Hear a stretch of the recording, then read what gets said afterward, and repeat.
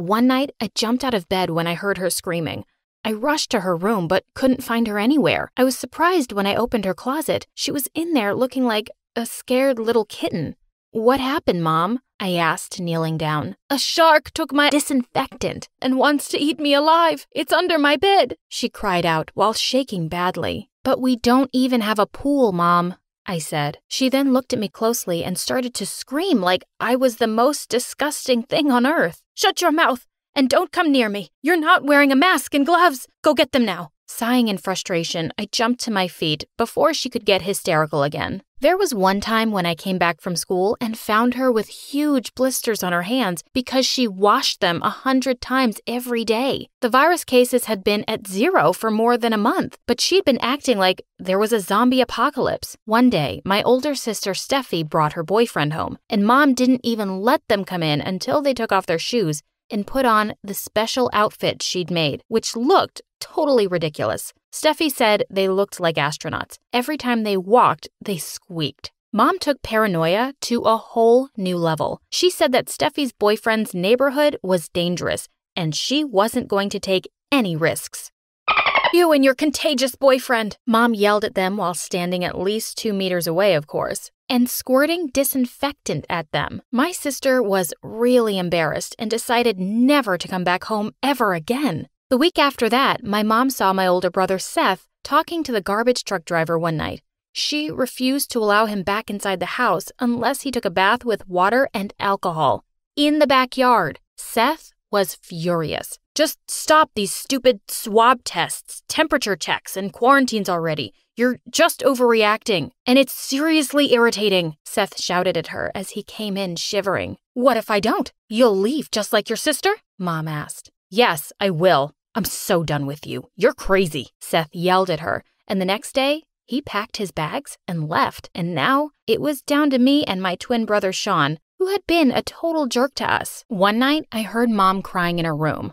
I stood behind the door and listened. "Why did you leave me for that gold digger? You should have been here with me to take care of everyone." Dad left Mom years ago, and we never knew why, although we asked her many times. She always said, "He's coming back. I know it. He will. Just wait and see." Grandma was also gone because of the virus, and it had made Mom even worse. I felt sorry for her. I thought maybe I could make her a chocolate milk, even though I knew she might scold me and wouldn't drink it. She didn't want anyone to touch her food. I saw Sean playing an online game on his phone and his dirty feet up on the dining table. "What the hell are you doing, Sean? Mom's gonna kill you," I warned him. "Oh yeah? How about this?" He grinned and then suddenly started coughing on purpose. Mom came out of her room and ran towards us like a raging bull, ready to attack. "Who coughed? I heard a cough." She demanded answers with bulging eyes. "It's Sammy. She's been coughing nonstop," Sean said. To my horror, I tried to deny it, but Mom cut me off. "Enjoy another 14 days in the basement then," she exclaimed as she dragged me downstairs. "Mom, no, please," I cried when she once again locked me up. Sean had just finished his 3rd quarantine here, and the last one was because of a single sneeze. I had to get out. It was my best friend Amy's birthday party on Friday. I hadn't seen her in person since the pandemic started because of online classes, and my mom wouldn't let any of us leave the house. Amy's brother Harry would also be there, and I had a major crush on him. I had to do something about Mom. I heard another scream upstairs. Panicking, I kicked the door until it opened. I rushed upstairs and saw my mom holding a baseball bat while staring at the closed window. "Go check the doors and windows. Make sure they're all locked," she said. Sean walked in and asked what had happened. "A dirty man in a hoodie has been trying to get in. He was licking my window. He wanted to infect our house. He wanted to kill me," Mom said, looking horrified. Sean and I tried to calm her down, but we both got the shock of our lives when she aimed the bat at us. "No mask, no gloves, no face shield. Back off or else," she yelled. Sean looked at me and said, "Your mom is officially insane. I'm sure you're so proud." I dragged him out of the room and said, "You're only good at making fun of people. That's it. I'm contacting Dad. He needs to do something about this." "Sure, go ahead. Ask him to take me with him after." I'm tired of Mom, Sean said in frustration. She needs us this time, and we have to do our part, I said. Whatever. I'll be staying at my friend's place for the week. Tell Mom that the shark ate me if she comes looking for me, he said before walking away. How could they do this to their own mother? I was about to call the hospital from the living room when Mom appeared. You're supposed to be in isolation, she yelled as she picked up a lampshade and threatened to throw it at me. Mom, please drop it. I'm going to wear my mask now, I said. She dropped the lampshade as soon as I put on my mask. She then sat down on the couch, which she had wrapped in a special plastic, and burst into tears. I'm so sorry, Sammy. I'm so sorry. She was bawling now. I first sprayed alcohol all over myself before sitting beside her. It's like I have a special vision, and I can see the virus and germs everywhere, even when I close my eyes. Her crying got louder, but it stopped when I tried to hug her. The next day, I ordered ice cream and pizza and lied that I had made them all myself using the clean ingredients from the fridge. I then suddenly started coughing uncontrollably in front of her. Oh no, it was probably the cold ice cream. My heart started to race when my mom flipped into crazy mode again.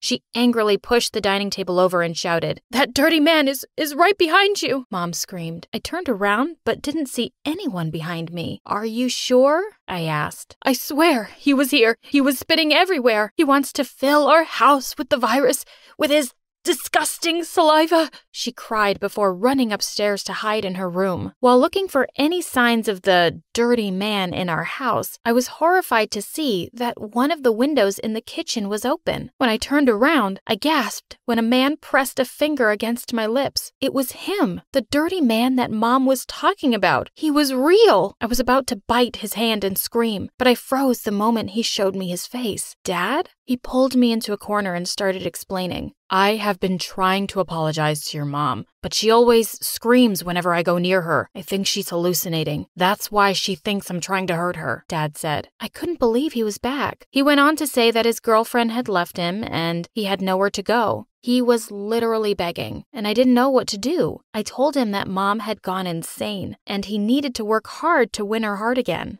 Mom didn't even open her door for the next few days. She was in self-quarantine again.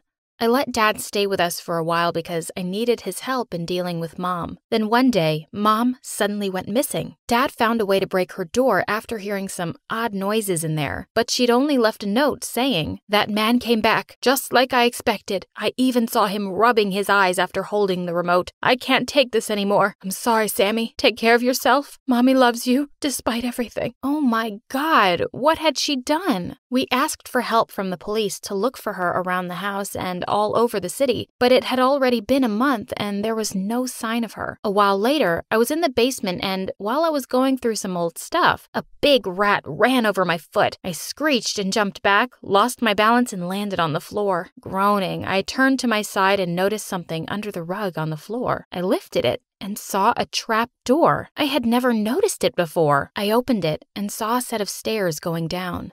I went down and was startled to see a huge glass cage, and my mom was sleeping in it. It looked squeaky clean, with hand sanitizers and alcohol everywhere, and also herbal supplements and vitamins. Oh my gosh, she'd been living here the whole time. I tried to shake her awake, but she wasn't moving. Her skin felt cold, and there was an empty container of alcohol beside her. Panicking, I called Dad, and we took her to the hospital. A lot of procedures were done on her, and the results showed that her stomach was irritated from alcohol ingestion. She got treatment for it and started to feel better. It was 3 a.m. and Mom woke me up beside her in the hospital bed. "Sammy, wake up. The shark is back again." I told her to relax and go back to sleep, but she kept pointing at the window. I got up to take a look, and she was completely weirded out to see a shark tail poking out from behind a building across the street. I rubbed my eyes and checked again, but it wasn't there anymore. Wait a minute. What was happening? Was I going crazy too? It was there, right? I'm not crazy, Sammy. It was there, Mom exclaimed while shaking. I waited until Mom fell asleep before heading out of the hospital alone. While I was crossing the road, a black van suddenly stopped in front of me. The doors opened and a masked man got out and grabbed me and threw me inside. I tried to fight back and scream, but he had already handcuffed me, tied up my feet, and put duct tape over my mouth. I looked around and saw the shark beside me. It was a costume. I woke up in an unfamiliar room. The masked man entered with a younger, smaller guy. They told me that I was in an old abandoned house in the middle of nowhere, and I was devastated. "Who are you people? Why are you doing this? What did I do to you?" I cried while thinking about Mom, who was all alone now. "I need your mom to totally lose her mind, but you kept getting in my way," the older man said, which gave me goosebumps because his voice sounded familiar. No, it couldn't be him. My eyes grew wide the moment he took off his mask. "Dad? Why?"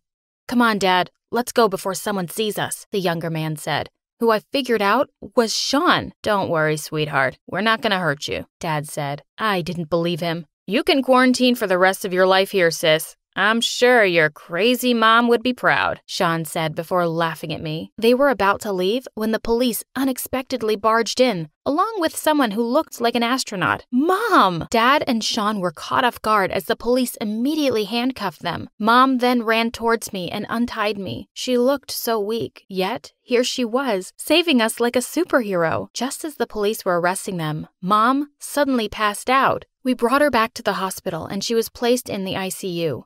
A CT scan of her brain revealed a small tumor. The doctor said it was the reason for her changes in behavior, but it was easily removable.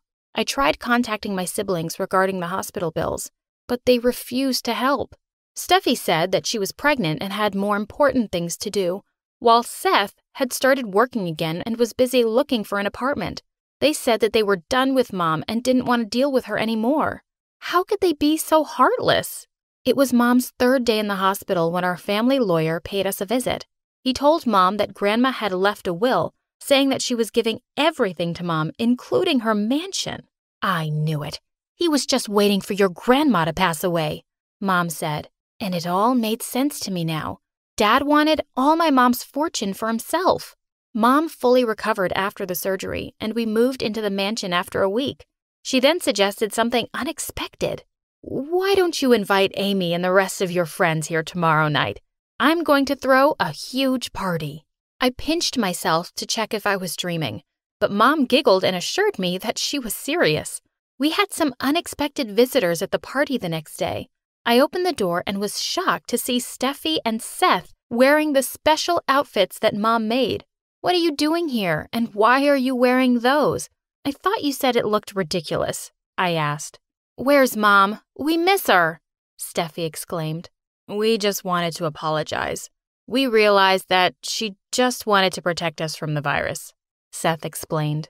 I was speechless. Mom heard our voices and immediately came down. My siblings acted like they were so happy to see her again. "We've got presents for you, Mom." Seth gave her like 10 paper bags filled with alcohol bottles, sanitizers, face masks, gloves, vitamins, and a lot of fruit. Mom didn't say anything. She grabbed the bags and threw them away as if they were the most disgusting thing she had ever touched. "I don't need them anymore, right, Sammy?" She turned to me and I automatically nodded. Seth and Steffi insisted on coming inside, but Mom shut the door in their faces. "Now, let's get back to the party," Mom said, and I just smiled in excitement.